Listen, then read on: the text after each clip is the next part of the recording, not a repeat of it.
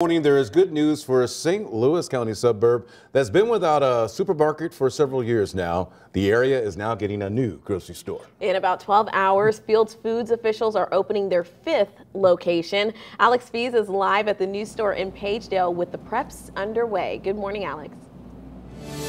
Sydney and Rennie, good morning. Fields Foods has taken over this location of the former Save-A-Lot, which closed here back in 2021. Now, the owner, entrepreneur Chris Goodson, may have renovated the building, but he and the organization that owns the property are building something bigger. So this is our newest store, Fields Foods Pagedale. This was a former Save-A-Lot. Fields Foods owner Chris Goodson concerns himself with details inside the location of his 5th St. Louis area grocery store.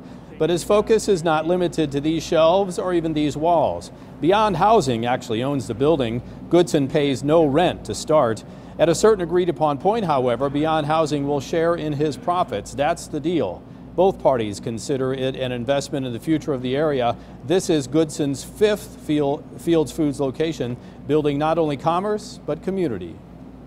It went from being a food desert to not a food desert to being a food desert, and we're going to take it and make it a former food desert. In Pagedale, where we've built over 150 homes, we've rehabbed several hundred homes, we have the grocery store, we have the movie theater, we have all those things happening. In the last 10 years, average sales value of single-family home has gone up 338% per square foot, and crime has gone down 42%. How much credit does Beyond Housing deserve for that?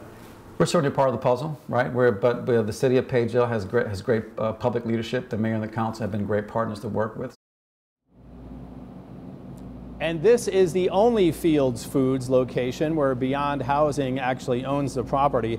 Coming up at the bottom of the hour, Chris Goodson's going to give us a tour here inside of his brand new grocery store, and we'll hear his philosophy on stocking store shelves and building community. Grand opening here is tonight at 5 o'clock. Live in Pagedale, Alex Fees, 5 on your side.